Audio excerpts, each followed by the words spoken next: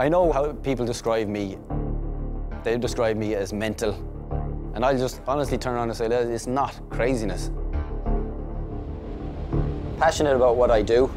I could not do a 9 to 5. My brain wouldn't be able to cope with it. What's normal life? What's normal life in this day and age?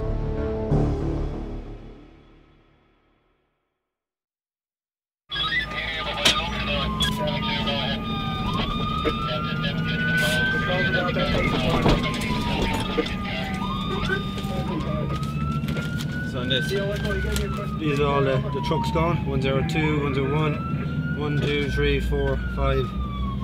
5 fire trucks and 1 ambulance. People's reported. I love going into work. Like, you don't know what's going to happen. The next shooting, stabbing, someone in the river, boat overturned, car crashes, bus crashes. In Dublin, we're firemen. We are also paramedics. You don't know what you're going to go out to. So when the bell goes off, all you know is something's wrong. Your heart starts racing, you're going, this is it.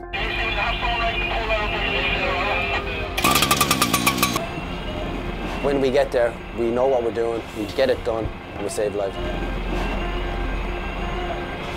I think it is my calling, because I get to be a superhero every day. Everybody says, is money a factor? Money is a factor in everything in life. If you didn't have money, you couldn't do the things you loved.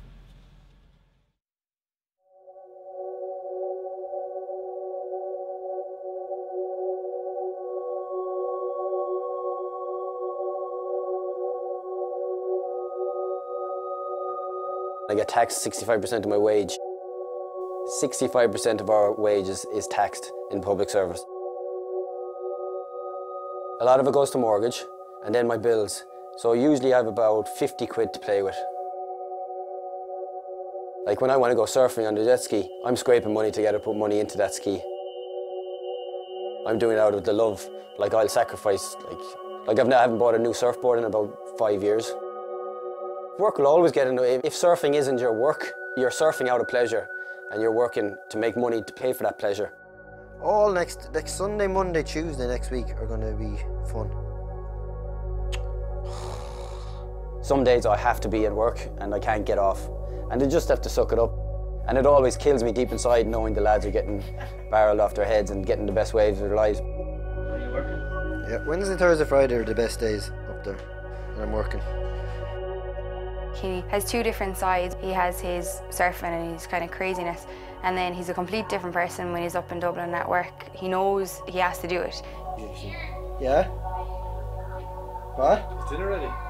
What? She wants to cover you. I can't hear you. Coming.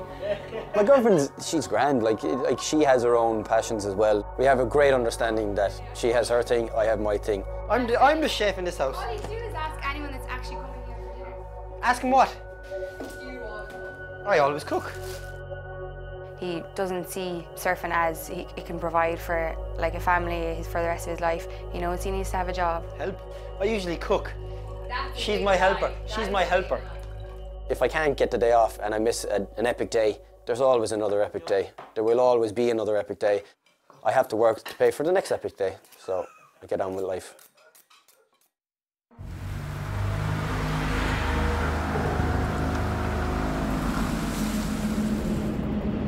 The barrels out there are ridiculous. Nature at its rawest. And you're just sitting there going, oh my God, this is amazing.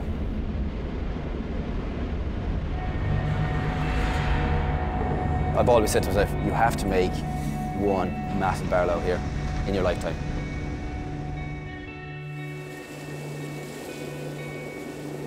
It was a horrible day.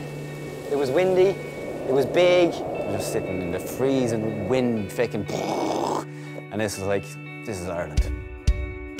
My first wave caught that day, I got hammered. I got skipped down the face and thrown out with the lip, smashed. Came up seeing stars.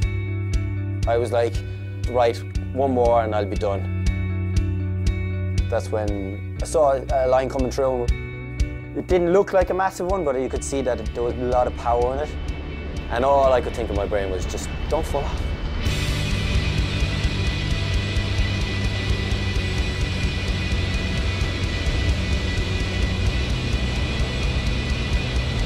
Came off looking at the lads going, did that just happen? I knew it was a good wave, but I never thought it was the best wave I'd ever caught. And then Rue, the photographer, comes over and goes, do you see this? And I'm like going, what's that? Who's that? He's like, that's you. And I'm like, no, it's not. And like, I got panicky because I saw the size of that lip. I was like, geez, if that landed on me, I'd be dead.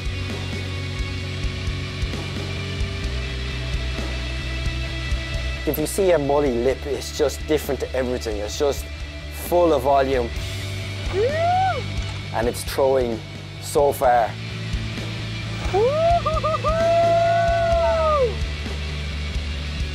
If you mess up, this shit really does hit the fan.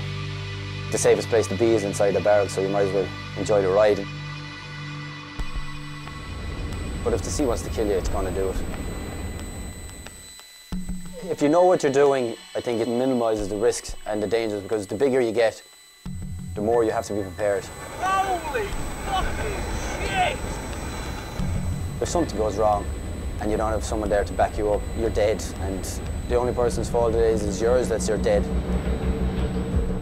People are turning around and going, you're putting the rescue service's lives in danger by going out to rescue if something goes wrong. I'll turn around and say, no, we're not. We're equipped to self-rescue. We do not want to put anybody's life in danger.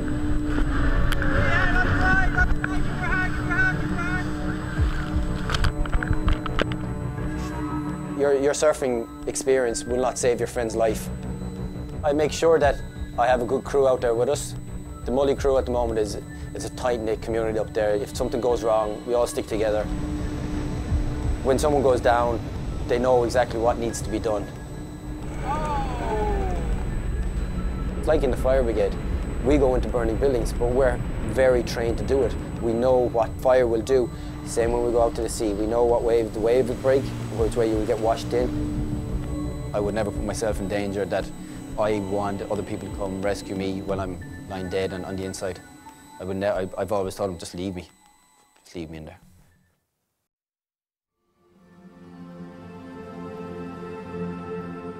I have a mortgage to pay, I have jet ski to pay off, I have everything to pay off.